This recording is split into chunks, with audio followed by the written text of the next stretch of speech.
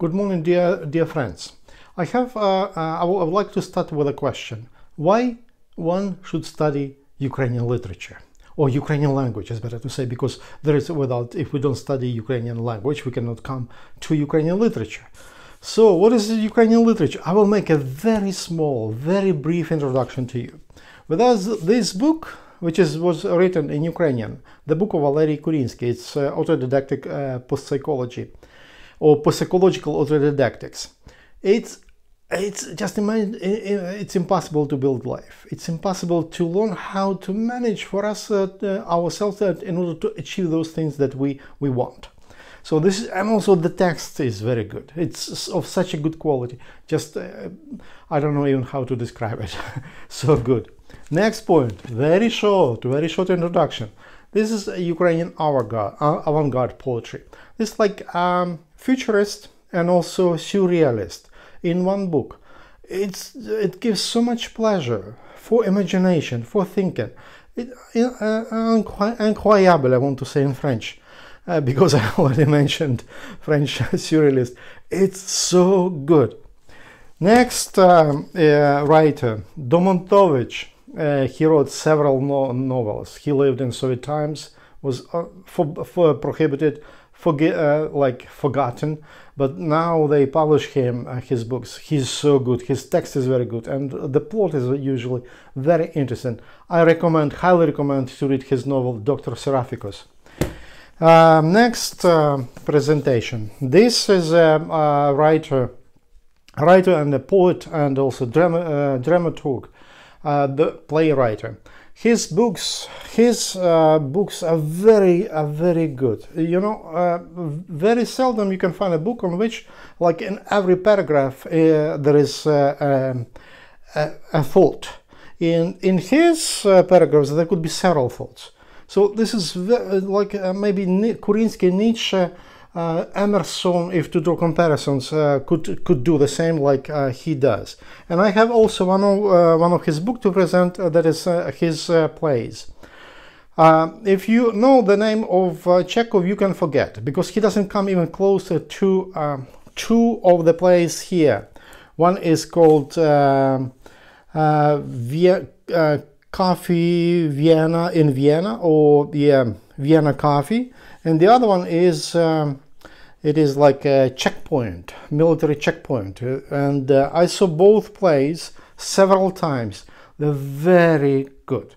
Just the audience was just captured, was so silent, so attentive to understand every phrase which was pronounced. So Dmytro Kurchinsky, his plays should be staged also in your countries, because without them we cannot be modern, believe me.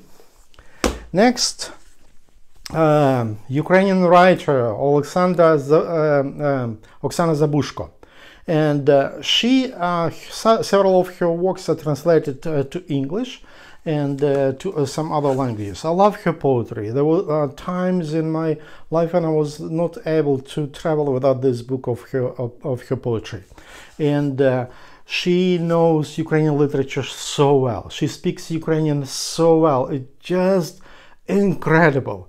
And believe me, those, like several years ago, there was a Pulitzer Prize was given for poetry to some guy. I say guy because he's not a poet. In fact, I listened to his presentation. He cannot say a sentence without a swearing word, and he speaks like a teenager who saw only computer games in his life. So this is, if you read this, you will really understand what poetry is. Next one. This book, very valuable. This is like a collection of Ukrainian modern contemporary poets. Though Kurchinsky and Oksana Zabushko, they're still around, they write and they are active, but this is a next younger generation of poets. And very good book. Lot of very creative ideas, very unique metaphors. So I hope this was enough to start to speak about very serious stuff. I want to show you something which I have never seen in any book, and that is what movements we need. We will stop literature, and now we'll come to like introduction to Ukrainian language, and we will start with analyzing movements. So I will show you how to make movements all the time, all the speech apparatus, in order to sound properly in Ukrainian, and for you not to have a problem with your soul, which you usually feels when there is something wrong. So I will just remind, for any language, for learning any language, it's important to know the focusing. So it's a spot. It's a spot to which all vectors of movement of our speech apparatus, mostly on the tongue, but others too, they are directed at this spot. That is focusing. Also, for us, it's important to know the position of the tongue, because it gives a lot for the timbre, for the sound in itself of the language. So the focusing in Ukrainian language will be here on lower teeth, and the position of the tongue will be like this. It's like a boat turned upside down, right?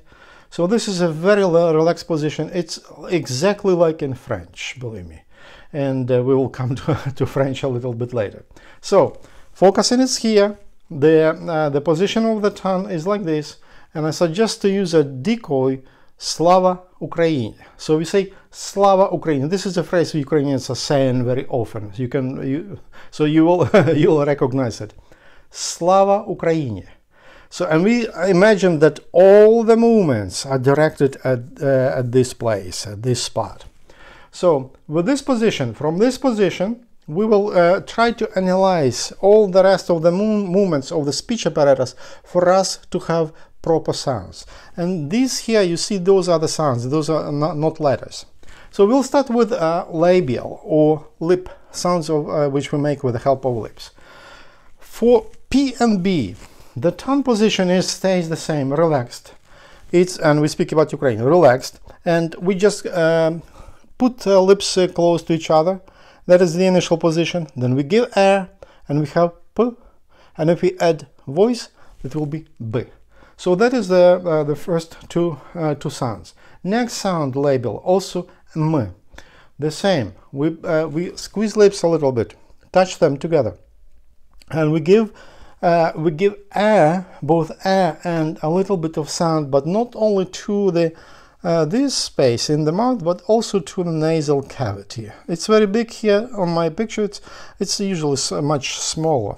So we give the sound and air to this and to this, and it will be and then we just open lips, a little bit of air together with the sound, and we will have m.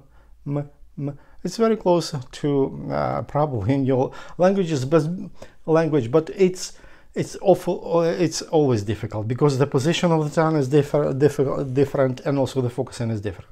So next, two of these sounds, we F and M. Usually they are made in this way. We touch with the bottom. The tongue doesn't do anything. We touch with the lower lip. We touch the teeth, upper teeth, and we will have this F. If we give F, and also if together with F we give a little bit of voice, we will have V. The tongue is not doing anything, it's relaxed completely. Next group of sounds, T, D. For T, D, it's not like in English. It's the position of the tongue is relaxed in this position, and we make T and D with this position, with this place of the tongue, with this surface of the tongue, and it will be here. Also labial a little bit close, low down to the teeth, and it will be, we just touch, we don't move the tongue, we just touch. T, D, T, D, we touch, and then we give A, and then we'll have T, D, T, D. Next, the same place. N. We move a little bit this part of the tongue.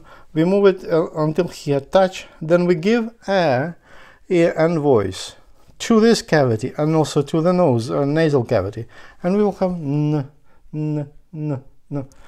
Next, this is the place. This is the sound or the movement when the tongue in Ukrainian language starts moving, and it will move like this. It will touch this position here, l, l, L. Sometimes like it's on the edge of teeth, the upper teeth, and the alveolar here. So we can say L. We touch it, then we give sound, and we will have L, L, L. Next, S, Z, C. These are produced near the teeth, upper teeth, usually in all the languages. These they should be produced here. So with this position of the tongue, we just touch a little bit. We come close with our tongue to the upper teeth, and we give air, and we'll have s, s, s, s. If we give a voice a little bit, then we'll have z, z, z. One unique sound for Ukrainian is ts. It's when we touch the teeth with our tongue, and then we give air, and we pull it back, and we will have and come back to the initial position of the tongue. Next sound, it's R. So for this sound, I love because it's different in all languages, but it's like in Italian or in Spanish. So when a centimeter of the tip of the tongue is like trembling on the air, which we are pumping over here.